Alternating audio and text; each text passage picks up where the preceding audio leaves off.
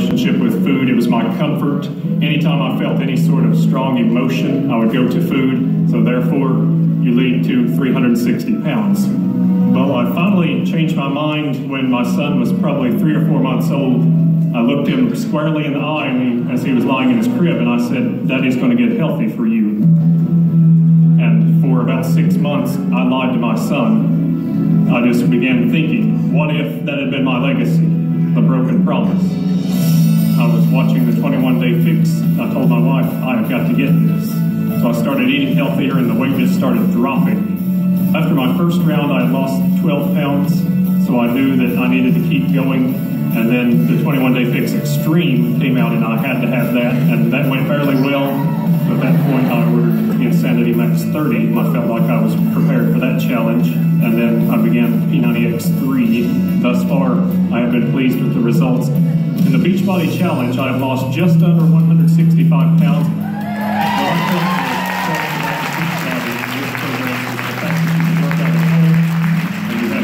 Network. With that, you have the free coach.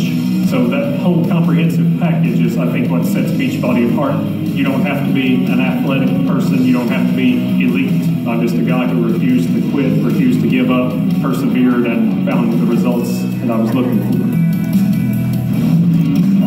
Thank you, everyone, for following my story.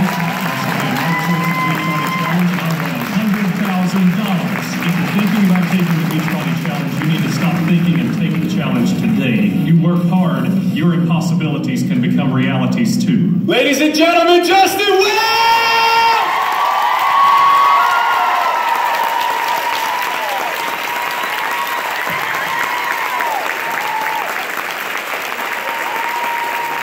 I realize this guy is not from Philadelphia. I'm from a small town in east central Kentucky that you have never heard of, I guarantee. About, let's say, 600 people. We have no traffic lights, just one blinking red light in town that tells you to stop at this particular intersection.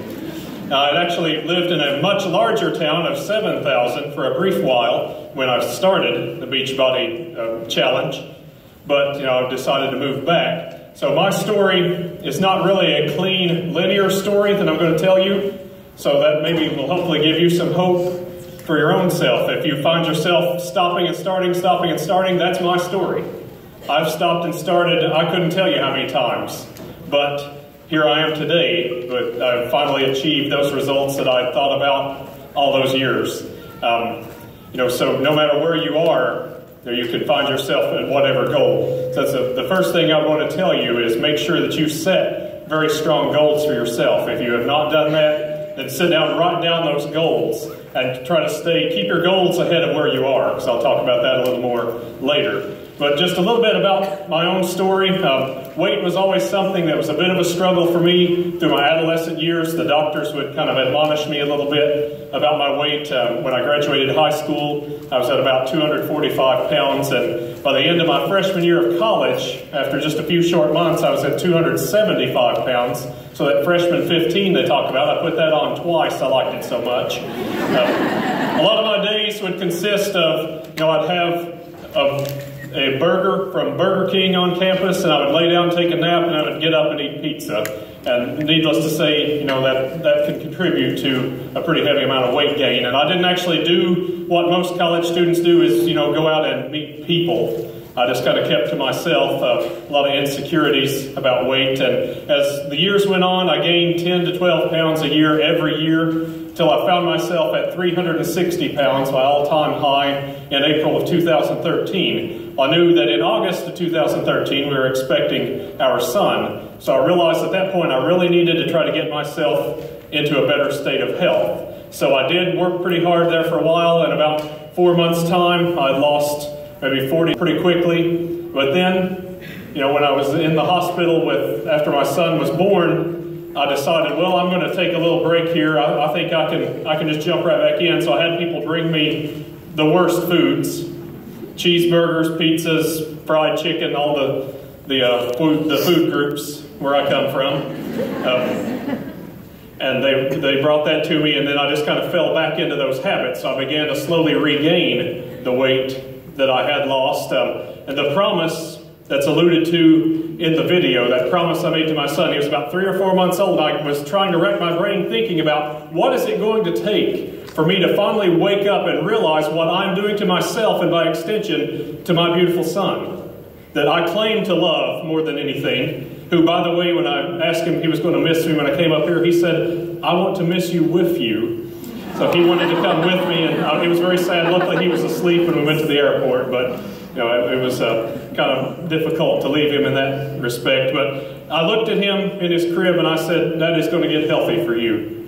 But for about 6 months, every day after that, I did not do anything to fulfill that promise. I thought in my mind at that time that maybe that'll be something that'll wake me up. But for some reason, it just did not click yet. It did not register yet in my mind. So as I went along, I was slowly regaining the weight that I put on. It was coming back on slowly but surely.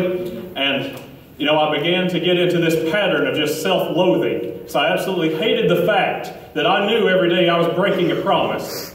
And, I've often talked to people about just how important your word is, how important your promises are, but I was not living that myself. So I began to kind of hate myself on one level for that.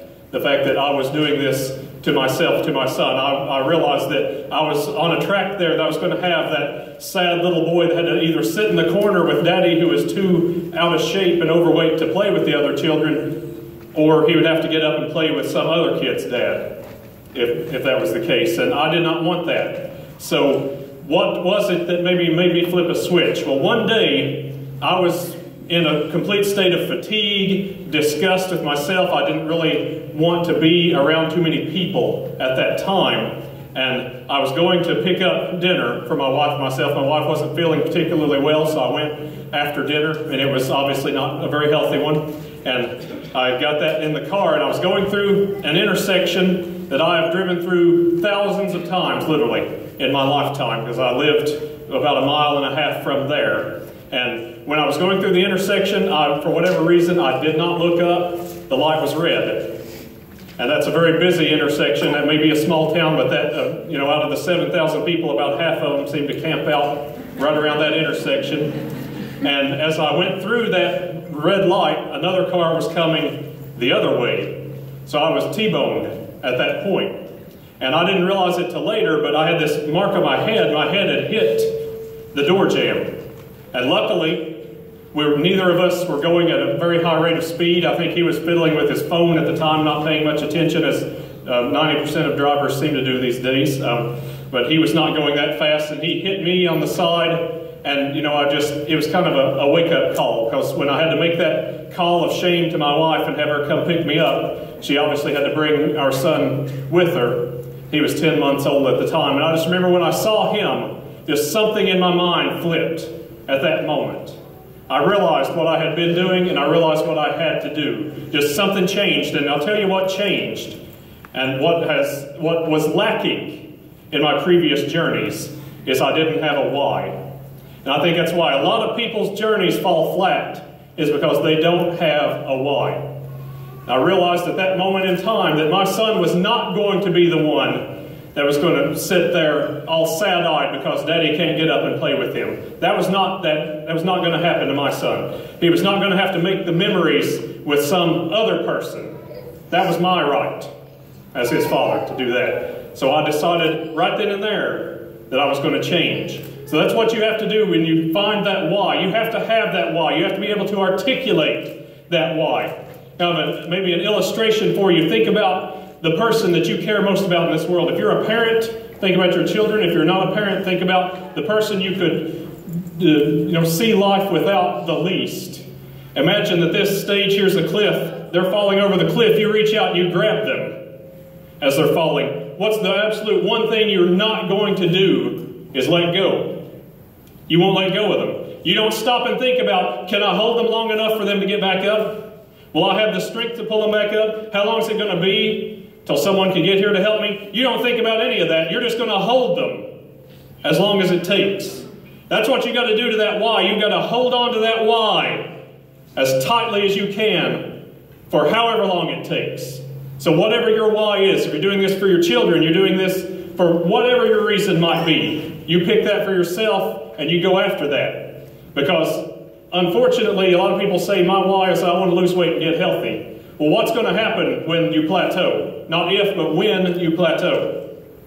Or what happens when you can't necessarily measure healthy? What does healthy look like? So that's the problem with that. Those are goals, but that's not necessarily a why. So you need to find that why and stick to that why. So at that point, I began eating, I saw in the Rock and Body literature, which was when I was 360 pounds, the one program that I could kind of keep up with halfway, and I saw the Michi's Ladder dietary guidelines, and that really was one of the biggest things that's changed my life, was just looking at those guidelines, realizing that, if you're familiar with Michi's Ladder, it has tiers 1 through 5 of your foods, with 5 being the worst possible foods, and you can guess where the tier was that most of my favorite foods wound up. Because the word fried in front of anything automatically drops it to 5. So if you like fried whatever, it's a 5. But when I began eating the tiers 1, 2, and 3, I just began feeling much better. It only took about 6 weeks to notice a difference in my cholesterol, in my blood pressure, and my blood sugar. And now, I used to have concerns with all those. I had hyperlipidemia, hyperglycemia, and hypertension. All of those things going on. I had been on blood pressure medication. My doctor told me I was one bad blood test away from being diabetic. But now my results are magnificent because of the better eating and the exercise that Beachbody has allowed me to find. So, I highly recommend that if you're struggling with somewhere to start. Then that's where I usually tell people to start, is look at the Michi's Ladder guidelines and get your diet in order. And then I began the 21-day fix, and that's when the majority of my transformation happened. Most of what you see in the transformation photos was 21-day fix results. I remember that first workout distinctly. It was very, very eye-opening as to what task was ahead of me. And I also remember the first time I went downstairs and tried to sit on the toilet after that first workout. It was agony. I began to, maybe think, do I need to go that badly right now? But once you get past that, it becomes so much better. It doesn't get easier. As Autumn says, you just get better. And you get more accustomed to it. So, don't worry so much about that. And don't think you have to keep up with the people on the video. If you buy an exercise video and you can easily keep up with them, it's time to get another exercise video. It'd be like kind of going to a martial arts class and being upset because you can't best the instructor. I mean, it's kind of an analogy there. Because these people are professionals. The people that they pick, they don't just randomly ask some guy, hey, you want to be in this video? These are some very carefully chosen individuals. So don't feel like you have to keep up with what's going on in the video. And so once I got past that and realized there's no shame in modifying, then I began to get much better results. And there's still no shame in modifying. I've been at it for a couple of years now, and I still have to modify a lot of moves because I'm one of the most unathletic human beings on planet Earth. As if you saw, I apologize that they showed me running in this video. I didn't know they were going to include that. I don't even know why I said it. But I looked at that and thought, that is the most awkward looking running I've ever seen in my life. But, it's not always about how pretty it looks, but it's about just getting it done. It's about, what can you do? How much work are you willing to put in? I think that is what did it for me. It was not necessarily skill so much as just perseverance.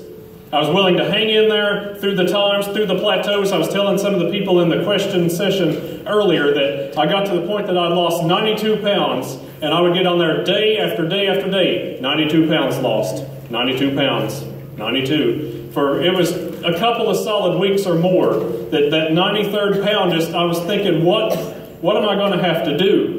But once it happened, I just felt this sudden surge of victory. Felt this sudden feeling of accomplishment. And I realized that, I've learned from this. So that's one thing too. When you make mistakes, just learn from them, move on. Those plateaus, learn from them. Don't look at things as failures, just look at them as lessons. What did I learn from this? What can I take from this to help me moving forward? Because it's not necessarily something, your journey doesn't end. It's not even a marathon, it's just an ongoing, continual race. Now, I still struggle to this day. I've struggled with several things. Some of the things that are killers to this journey, which doubt/fear being one of them. Hindsight being another. If you spend all your time looking backward, you're not going to know where you're going forward. And the latest one that's really been a struggle for me is complacency.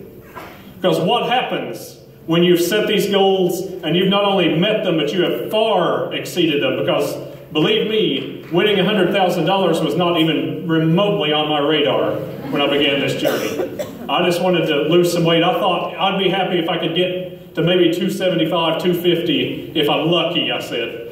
But, I realized later that luck doesn't have a whole lot to do with it. But, and I thought maybe if I'm lucky I could wear 2X shirts again. I set some very modest goals to start. But, now that I had far exceeded those, I realized recently, far more recently than I care to think about even, that I don't know where I'm going.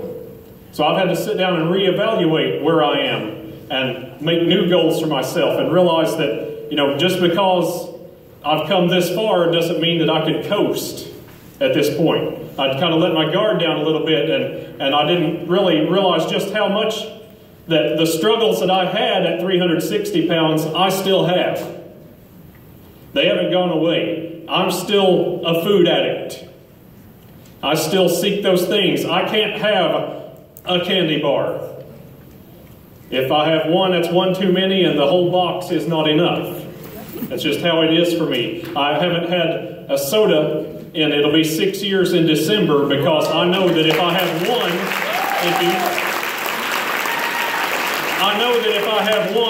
then it's, the floodgates are going to open. That once I open that first bottle and take a drink, then that's it. So I can't have any of that. I realize that about myself. That's something we have to be true with ourselves. Be honest enough with ourselves to realize that, this is me. I have to take ownership of that. So take ownership of your struggles. And not necessarily embrace your struggles, but learn what they are and learn what lessons you can take from them. So as I move forward, I just have to keep my eyes on new goals. I have to continuously set new goals for myself. So just some thoughts I want to leave you with today is one big thing that I've learned through this journey that I really want everyone to understand, and I hope that everyone beyond us can begin to understand this, is one of the keys to this is do not chase happiness. Choose happiness. One very toxic phrase that I used to use all the time was, I'll be happy when. Whatever it was. I thought at one point I'd said, I'll be happy when I reach 180 pounds. And I've never been so miserable as when I was trying to reach 180 pounds. I got down to the 196 mark, and then it just started kind of climbing back up very slightly. Now I've kind of put on some muscle mass, so I don't worry so much about the weight, what numbers on the scale. I haven't been on the scale in weeks. It's not necessarily a concern of mine anymore. But when I was wrapped up in that, when I pinned my happiness to that, I just began to feel pretty miserable. And this was, after I had gotten to the point that I'd won the quarterly challenge and was in consideration for the finals. So it's not been that long ago. And, so just don't chase after happiness, because it just keeps moving. You will never catch it. You have to choose happiness from wherever you are. There was a video that I saw that really hit this home for me. I wish I could have found it to show. It was on someone's Instagram account. It was a Size Live workout. And there was one young lady in there that stood out in particular for me because she was doing the workout in a wheelchair. I mean, she was rocking that workout. I mean, flat out. She was having the time of her life, obviously. But, she chose to be happy in that situation. She could have said, I'll be happy when I can get out of this chair. Or instead, she chose to be happy. So wherever we are, Choose to be happy. Now, don't focus on what you can't do. Look at what can you do. Now, so everything we can do. Getting up each morning and being able to do any kind of workout is a tremendous blessing. So never lose sight of that. And you know, we have unprecedented access now to these great Beachbody programs. You know, people just a few short years ago would not have had anywhere near the access that we do when we can get into these programs, but they don't have anywhere near that access. You know, someone in the backwoods of East Central Kentucky can punch up the same workout that someone here in a large city like Philadelphia can. Now, that's amazing. We can connect with each other. We did a FaceTime call earlier this week with coaches from up here, and I was on there, Carmen was on there, different people from all over were on there. That's amazing. And just think of the blessing that is, and embrace that, and realize that we're at the greatest time for health and fitness that we're ever going to find right now. Now, I can only imagine what Beachbody might have in store for us in the future. But, you know, just believe in these programs, believe in the system, because you may not see results right away. People's bodies react differently. Just because you don't find the great results right away doesn't mean you won't find them. You know, I had to keep at it. It's been a 3-year plus odyssey now that continues to evolve for me. So do not give up. That's the very worst thing that you could do, is give up on yourself. So always love yourself wherever you are, whatever point you are in the journey. Because if you think you start having these self-loathing feelings, you know, stop that, because just think you may be someone's goal. Where you are now may be someone else's goal, where they want to be. So don't lose sight of that. So love yourself. Believe in yourself. Because everyone here can accomplish great things. You may say, well, I'm not athletic. Neither am I at all. And I do not exaggerate. I'm going to be in here working out with you all later. You're going to see, yeah, he was right. But believe in yourself, that it's all about how persistent can you be. Because, you know, the tortoise and the hare book, the tortoise wins because he did not quit. He wouldn't give up. So don't give up, and you'll get these results. So now, you know, I feel like I can hold my head high and think, when I look at my son now and realize, when I see that light that's in his eyes, when I'm able to get up and play with him, I'm not going to let anything extinguish that. Nothing is going to stand in the way again of that light that's in his eyes. When I hold him and embrace him, and he tells me that he loves me, that's what it's all about. Friends, that has made everything worthwhile for me. And when I look at, you know, my workout area in our new home we actually built a room that's the workout room, so I'm able to have my own space for that now, which is just such a blessing. I look at those mats, the television, I use the workout programs, and I just have to give Beachbody a silent thank you for that each time. Just realize the life that they have made possible for my family and me. You know, just the future that it's made for us. Because now I can be there at my son's milestones. I was setting myself up to live a life to where I would be absent, either because I was too unhealthy to be there or because I was dead. But now I could be there for hopefully most of his milestones. And you know, that not only but I was also going to lead him down a path where he would learn my bad habits and repeat those. Because he's at the point now he repeats everything he hears from us.